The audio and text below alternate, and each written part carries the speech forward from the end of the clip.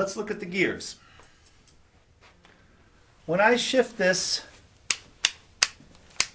to 4, you'll see there's a little dash by the 4 that's not by the other numbers.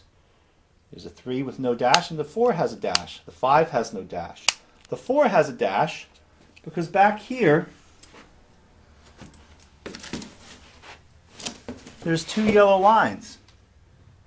And as this yellow line comes to meet that yellow line, they should line up. It doesn't quite line up here. So I'm going to come up here. I'm going to come up here to the shifter again, and I'm going to move this adjusting barrel out a little bit. I'll turn it a couple of times, and now I'll see if this one's lined up, and there it's lined up perfectly.